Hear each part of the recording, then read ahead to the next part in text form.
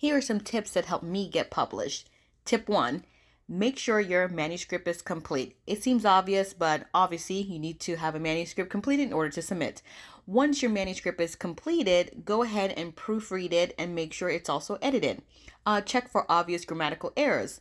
Unless you hire a professional editor, you'll need to probably do this several times. But if you do want to hire a professional editor, you can look for places online like Fiverr or Upwork where you can hire freelancers to edit your manuscript. Once your manuscript is completed, you've proofread it, it's been edited, now you can move on to selecting and knowing your genre.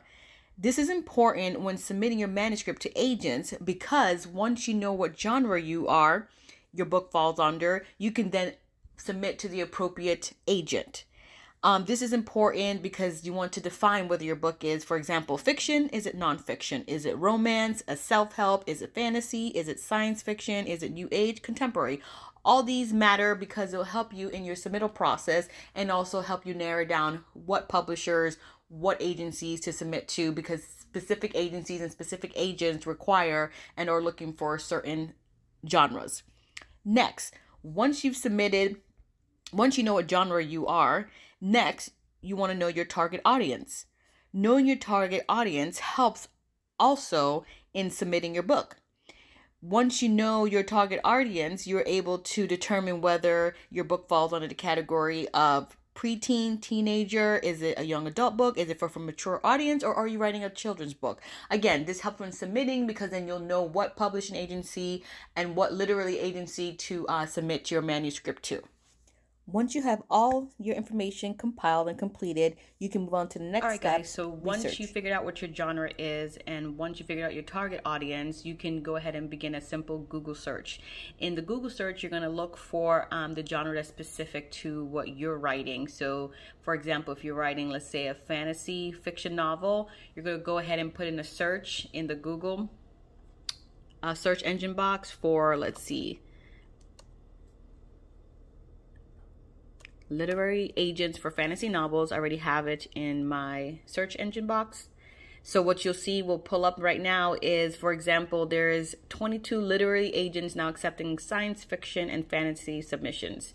So there's a list here. You can scroll down and go to more items to see the complete list, which I would recommend. So I would recommend submitting to all of the agents that are looking for fantasy, science fiction. If the submission guidelines go along with the criteria of what your book has, I would just go ahead and submit to all the agents, for a better chance of getting your book submitted. So if you just go through the list on here, for example, they each have submission guidelines, because when you submit your manuscript, each and every agent and publishing company have different guidelines they're looking for. So for example, we'll just click on this one and they will go ahead and tell you their submission guidelines. They have a list of do's and don'ts. So you just go through the list and make sure that you're providing all the informations that they're looking for. And also right here, they'll let you know, please submit to how to submit to the agent. They'll provide the email address and you go ahead and submit to the agent. This one's asking for by email. So that's what I would do. So I would just go ahead and just make sure that you're looking through all the do's and don'ts, which is very important, because if you don't follow the submission guidelines, an agent automatically would open your email and just automatically reject your manuscript based upon not following the guidelines. So that's very important. You can also click on, and something that I like to do is click on Meet Our Agents. Typically on the website or the web page, most of the publishing agent profiles provide the agents, and you can just click on anyone and they will tell you a little bit about themselves and what they're looking for. So I recommend also reading through those.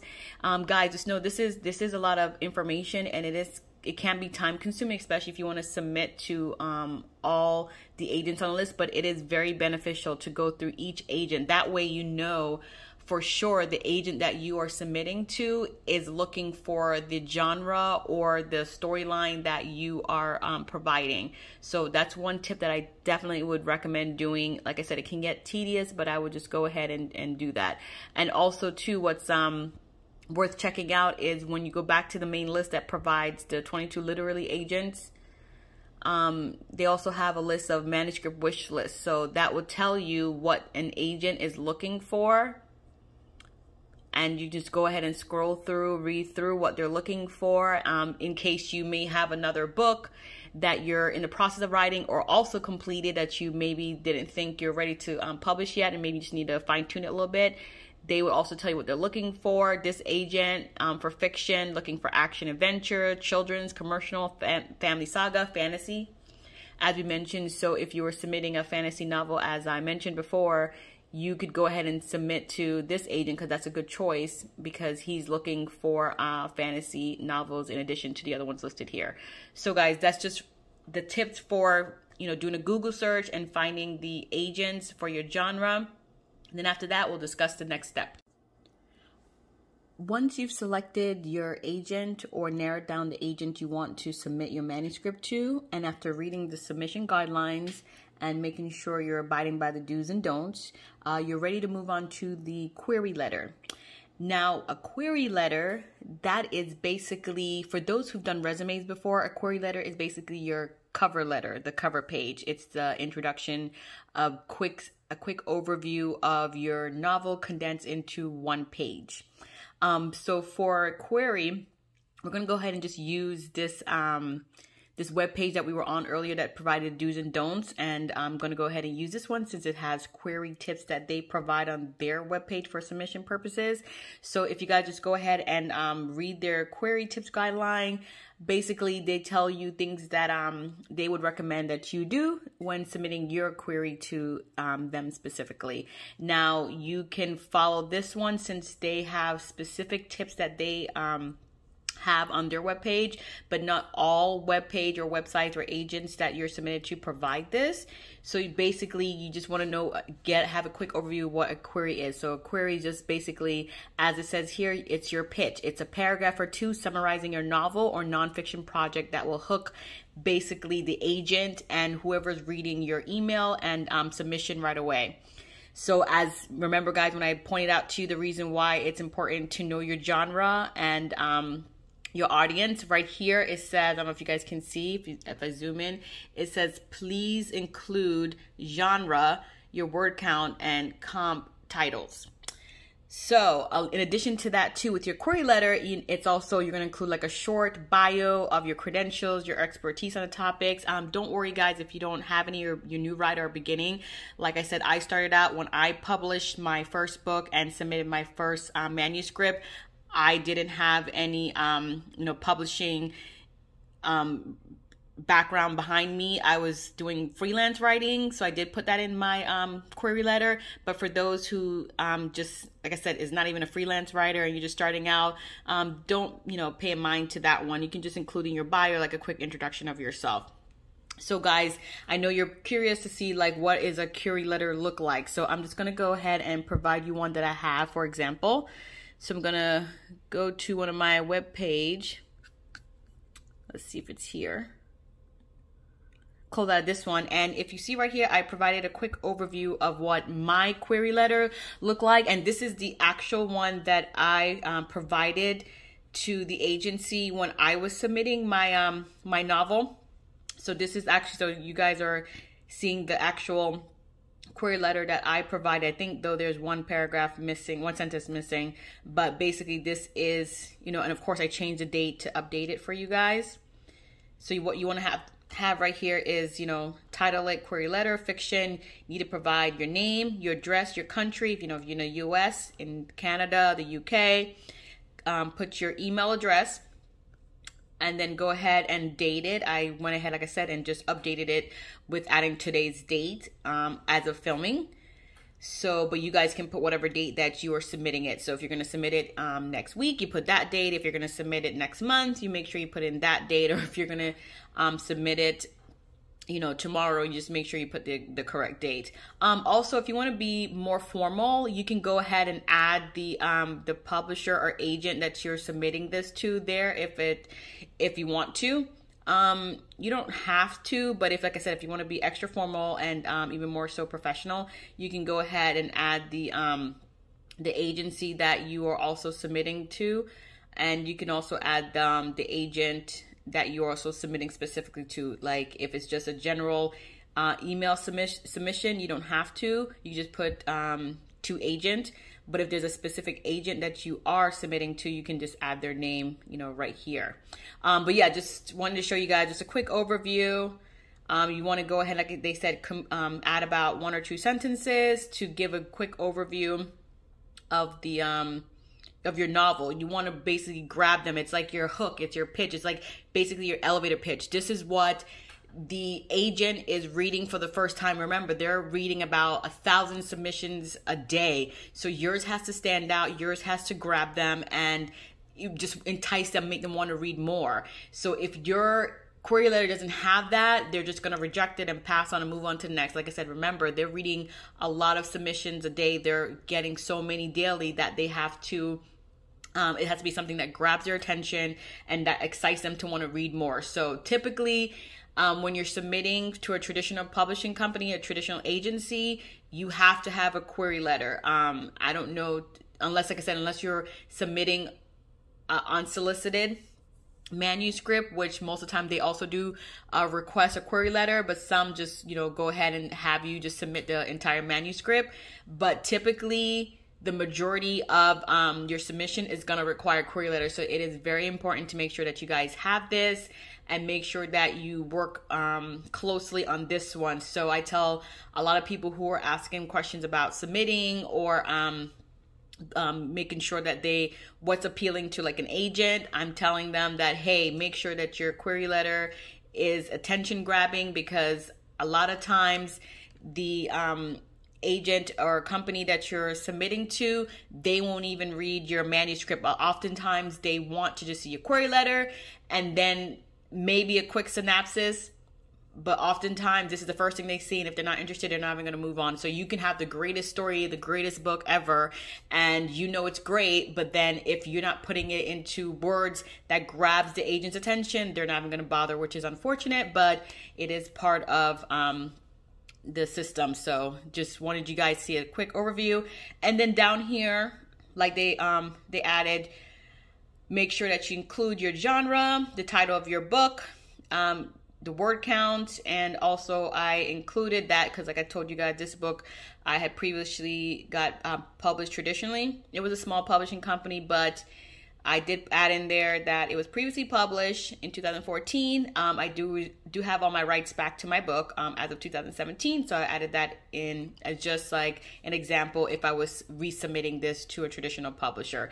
And then, like I said, a quick overview of bio of who you are. You can add more here if you want. I just keep it short and simple. Thank them, and then you go ahead and just add your name right here. Again, you can even add something additional like, thank you, look forward to hearing back from you if you want to. Like I said, just kept this short and sweet just to give you guys a quick overview of this. And after you have completed your query letter, you've read it through, you've checked it, you feel like it's an attention grabber, it's great. We're going to move on to the next step. Okay guys, we're almost done. So the next step I wanted to show you is a synopsis. So the reason I'm adding this in there is that also too, when submitting a manuscript, sometimes an agent and literary agency wants you to not only submit a query, but also include a synopsis along with a sample of your manuscript, which could be like 1 to 5 pages. But some request synopsis, some don't. But for those who do request a synopsis, just wanted to give you guys an example of what a synopsis look like in case you need to submit one. So basically, just to quickly go over it, here we just have kind of like the query letter before. Add your name, email, the title of your book. Just add synopsis, you add your name right here. And basically after that, the synopsis is basically 1 to 2 pages. So on a query letter, they want it to be quick, like an attention grabber, a quick 1-pager. Normally the synopsis is a little bit longer, but not too long, 1 to 2 pages. Sometimes they request 3 pages.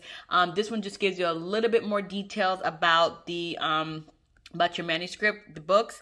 So it breaks it down more into giving an extra incentive to make the agent want to read your book. So you're pretty much going to include the beginning, a little bit of middle, and then the ending in the synopsis. And again, like I said, a synopsis is typically 1 to 2 pages. So again, you have to condense your entire novel into a quick overview, providing a little bit more details in the synopsis of your book. And like I said, you want to make sure you add attention grabbing paragraphs or sentences that, like I said, makes the agent interested and wants to read more. So after you do, my synopsis here is about page and a half, 2 pages. So for those interested in writing a little more than that, I wouldn't recommend doing more than 3 pages because, like I said, typically they want 1 to 2 to maybe 3 pages of a synopsis overview of your manuscript. So typically they don't want more than that. So I would just recommend making sure you have a good 2-page, and from there, guys, we're pretty much complete. So once you've gone through everything, once you have your genre, your target audience, you know which agents, you do your Google search, you know what agents or agencies you want to submit to. You have your query letter ready to go. You have your synopsis. Then you're ready to finally submit. So after all of that, you can just compile all of those into an email. And also, guys, just make sure, like I mentioned before, make sure you do read the submission guidelines because it's very important. Every agency or agent has different recommendations, and what one agency or one agent would prefer, another one may not. Simple things such as they may want the query letter in the body of the email. Some want it in a Word document or PDF. So make sure you guys are looking out for that because, like I said, that makes a big difference. If you're not doing these things, then, like I said, an agent or agency is just going to quickly reject you and just put it in the reject pile. So, like I said, if you guys are serious about getting published and you want to go ahead and get your wonderful, great novel out there, make sure you go ahead and follow these tips because, like I said, it helped me get my first book published, and hopefully it can help you guys too. Thank you guys for joining me. If you have any more questions, please let me know and leave a comment down below. And please, guys, go ahead and subscribe because I'll go ahead and probably add more tutorials, go into even greater depths about query letters, synopsis, or just giving you overviews of manuscript writing altogether. Thank you, guys. Go ahead, subscribe. And if for those who want to check out my ebooks, I will leave the link below. Thank you. Till next time. Bye, everyone.